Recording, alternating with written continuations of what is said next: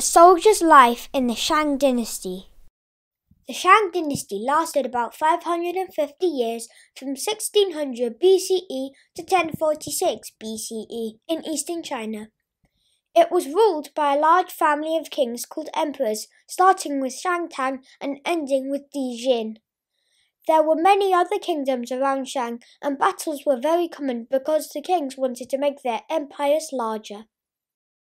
I am a soldier from the Shang Dynasty, and I want to tell you about my life.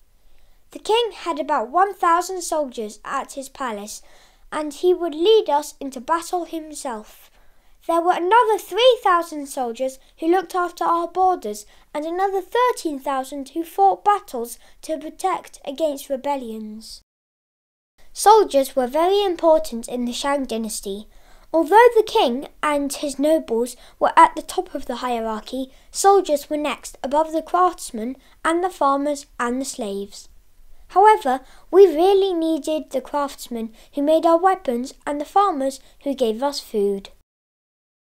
There are three main kinds of soldiers. The foot soldiers fight with Ji, which were clubs, Jian, which were swords, Qiang, which were spears, and Fu, which were axes. The archers were very important because they could fire arrows from a long distance, and so they were protected by the foot soldiers. There are no bows or arrows still from the Shang Dynasty, but we do have arrow heads because they were made from bronze, a metal that has survived for 3,000 years. The chariots carried foot soldiers and archers, and were the most powerful weapon because of their speed when pulled by horses. They were highly decorated with buttons and plates. We also had leather armour, but it wasn't very good against the strongest weapons.